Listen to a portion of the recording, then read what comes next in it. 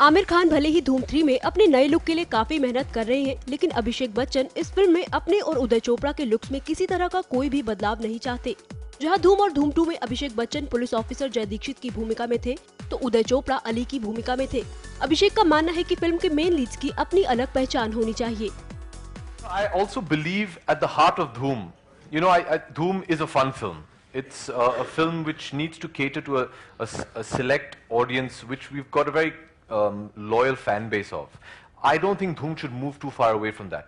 Having said that, I also feel that Jay and Ali should not look completely different from what they have. I think, when you're talking about a film like Dhoom, you need your heroes to be identifiable.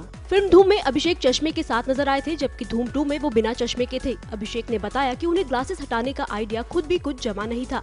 I don't know, it's weird for me. I've always felt that, the big step for me in part 2 was to get rid of my glasses. In part 1, Jay Dikshit wore glasses, and every time he got upset, he'd remove his glasses. And there was a dialogue that Uday says in part 1, whenever he upsets me, I says, Utaru, because that means I'm going to hit him. And he says, "Aap contact lens nahi pen sakte." He had said that. It was a comic line, and we used that in part 2. For me, just losing that was a very big thing, because I felt, don't lose the imagery we have of Jay Dikshit and Ali.